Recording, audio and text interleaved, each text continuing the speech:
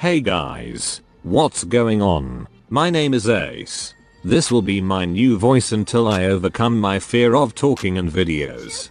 So today we are jumping straight into Forza Horizon 3 to do another Keep the Chain Alive Online Edition challenge.